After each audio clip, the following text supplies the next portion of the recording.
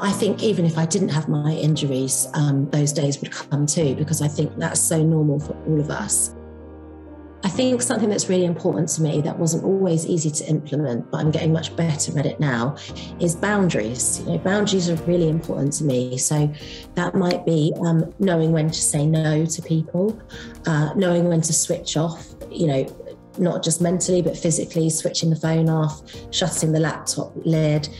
And I think also being honest with myself, some tough lessons of saying, what is actually not serving me anymore?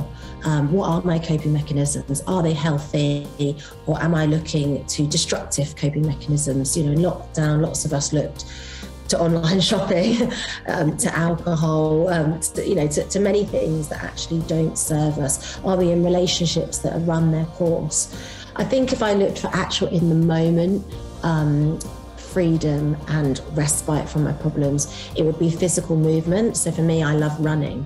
I do a lot of running to fundraise for, I have a charity that I set up, a burns charity. So I do a lot of 10Ks, half marathons, and mental health wise, particularly again in lockdown, just being able to do something that didn't cost any money, didn't need any planning. You just open the door and the world is there for you to put your trainers on and run around. And it's still been quite a solitary activity if you want it to be. I would always come back from a run less angry, less irrational, and sort of feeling that it was a form of therapy, really.